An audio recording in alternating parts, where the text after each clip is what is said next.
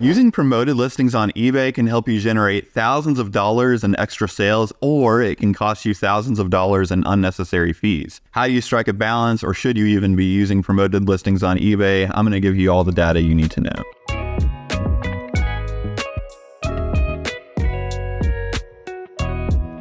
Promoted Listing Standard is eBay's name for promoting your items on their platform.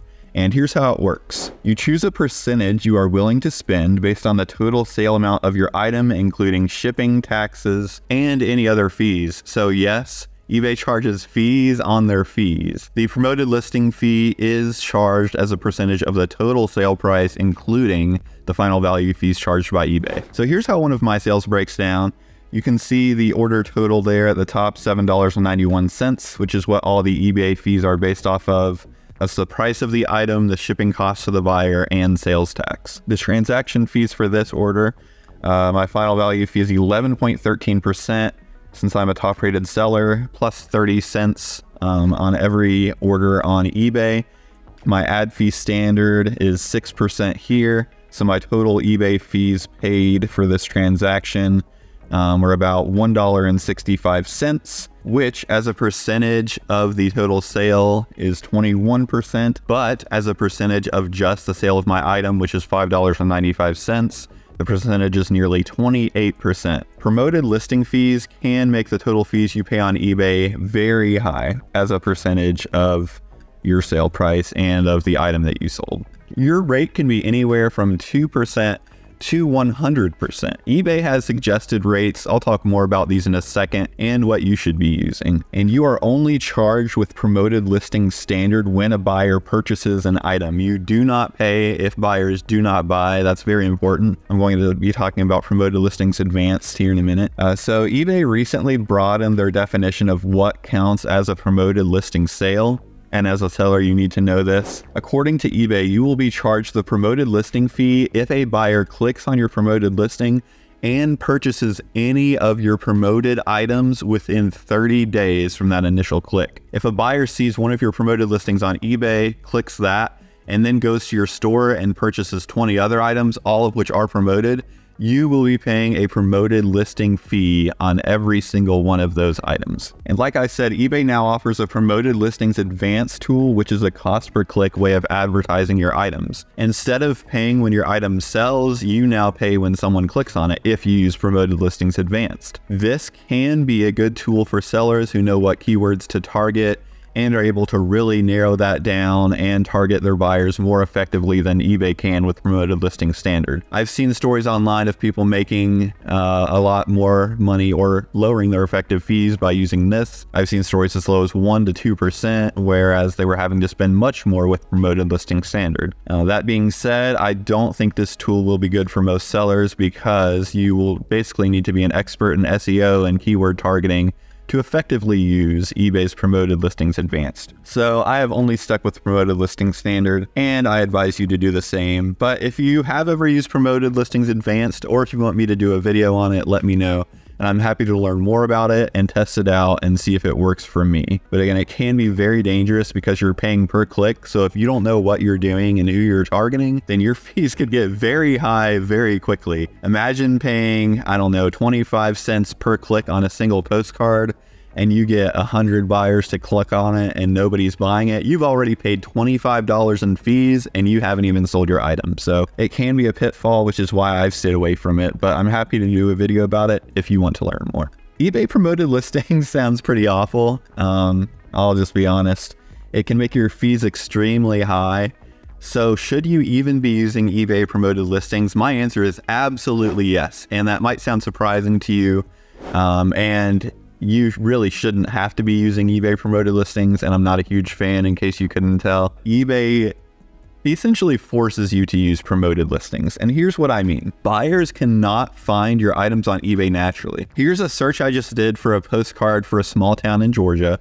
My first search defaulted to the eBay best match sort, and you see here I have 69 results. But if you sort by newly listed, which shows every item listed under that search term, I now have 88 results. So there are 19 postcards out there for Hawkinsville, Georgia that are not being shown for for eBay best match, and I believe that is because those sellers aren't paying extra to promote their items on eBay. eBay does not care what buyers want to buy or what buyers are looking for. They care what items they can push to buyers that gets the highest fee and is essentially the most cost effective for them. So if an item is somewhat likely to sell and the seller has a really high ad rate, eBay will show that way more often.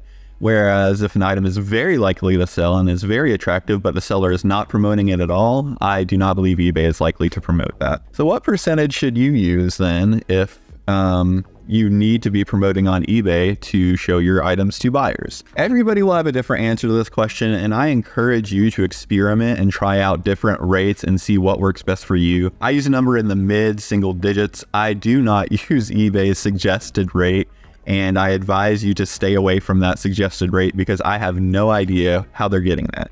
Here's what eBay says. They are basing it on a variety of factors such as listing attributes, seasonality, past performance, and current competition. The words there that scare me are such as. That means they are not telling you every single factor that they are basing that promoted listing fee on, and they could have a factor in there. 90% of that fee or that suggested fee could be hey, eBay needs to make more money this month to impress our shareholders, so we think your suggested ad rate needs to be 20%. So since that formula is not transparent at all, I advise staying away from it, and I don't know who is using it because for mine, the suggested ad rate is over 13% now, and I do not know any sellers promoting it that high of a rate, and I do just fine in the mid-single digits. I have tried out higher percentages and did not notice any uptick in sales from doing so. So I do not believe that eBay suggested rate is the best for your business. I would start with a lower percentage, but experiment and play around and see what works best for you. A lot of sellers do 2% and have a lot of success with that, which is the minimum. Promoted listing fees on eBay are a necessary evil. For buyers to see items, we essentially need to be promoting items and paying extra fees. But I believe they are bad for buyers and sellers, and that eBay should get rid of promoted listing fees.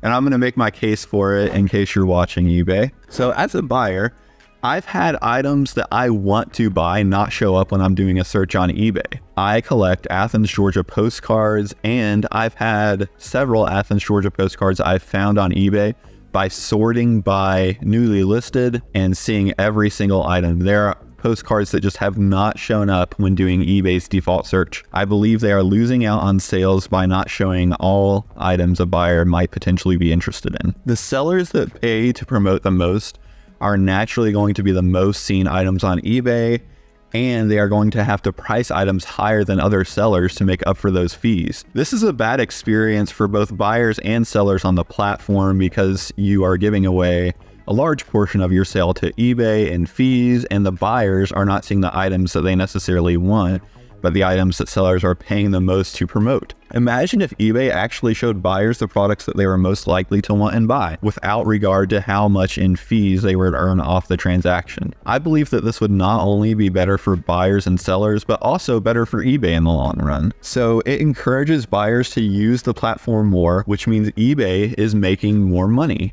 If you have buyers staying on eBay longer and more new buyers attracted to the platform, if you have a better algorithm to recommend items to buyers, it will net you more money in the long run. So without promotion fees, sellers have more margin to price items lower, and they also have a greater incentive to list items on the platform since they're making more money. This is better for buyers and sellers all around. You're getting more items on the platform, you're getting more buyers on the platform, you're having more buying activity on the platform. I get it. In the short term, it's easier to raise the promoted listing suggested fee and raise promotions and collect more fees from sellers in general than it is to attract more buyers to your platform or get buyers to stay on your platform longer.